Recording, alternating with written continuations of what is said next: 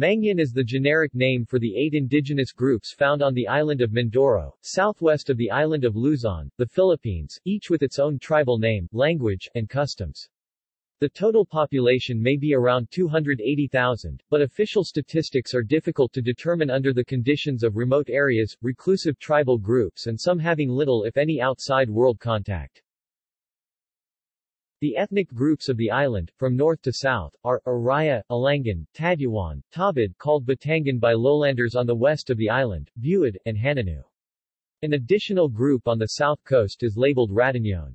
They appear to be intermarried with lowlanders. The group known on the east of Mindoro as Bangon may be a subgroup of Tabid, as they speak the western dialect of that language. They also have a kind of poetry which is called the Ambahan. Origins.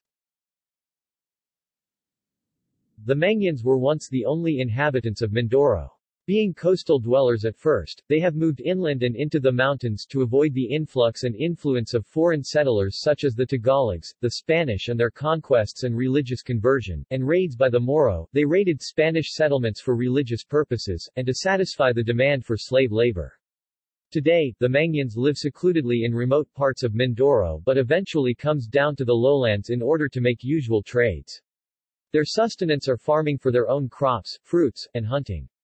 A certain group of Mangyans living in southern Mindoro call themselves Hanunuo Mangyans, meaning true, pure, or genuine, a term that they use to stress the fact that they are strict in the sense of ancestral preservation of tradition and practices. Before the Spaniards arrived in Mindoro, the people traded with the Chinese extensively, with thousands of supporting archaeological evidences found in Puerto Galera and in written Chinese references. A division was created among the people of Mindoro when the Spaniards came.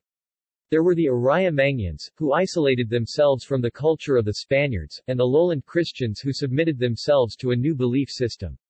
These two groups only interacted for economic matters through trading forest goods from the Mangyan and consumer goods for the lowlanders. Despite being grouped as one tribe, Mangyans differ in many ways. In comparison to the technological advance between the two geographical divisions, the southern tribes are more advanced as seen in their use of weaving, pottery and system of writing. The northern tribes, on the other hand, are simpler in their way of living. Their language, as in the rest of the Philippines, came from the Austronesian language family. However, even if they are defined as one ethnic group, the tribes used different languages. On the average, they only share 40% of their vocabulary. The tribes have also varied physical and ethnogenetic appearances. Araya has Bedoid features, Tadyuan are mainly Mongoloid, and the Hanunuo looks like a Proto-Malayan.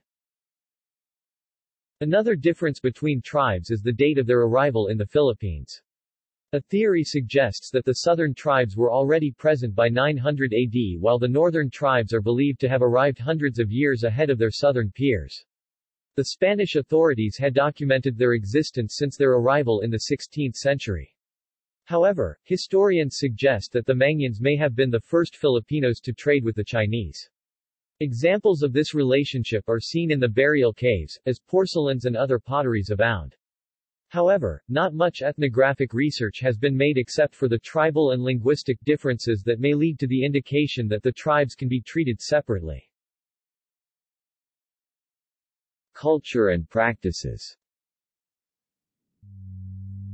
Mangyans lived in peaceful societies as compared to the head-hunting tribes of North Luzon and the brave defiant warrior tribes of the South.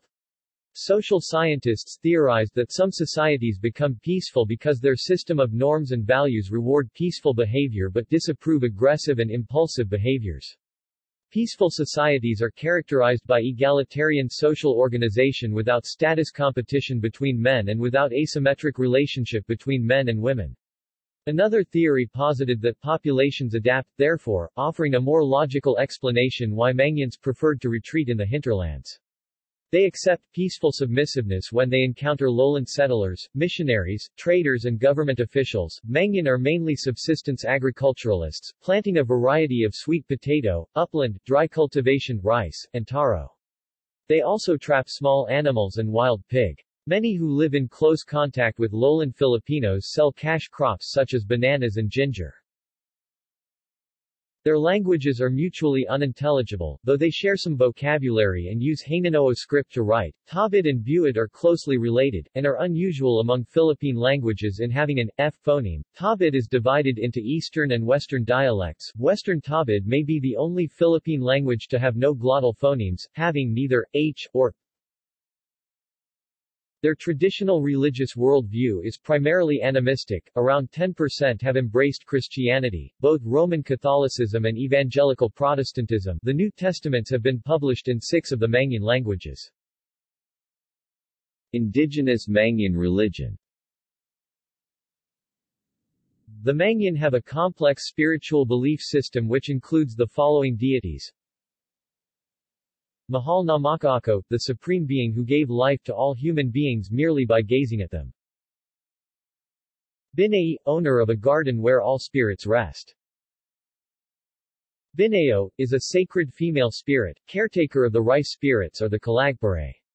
She is married to the spirit Bulungaban. The Kalagpare must be appeased, to ensure a bountiful harvest.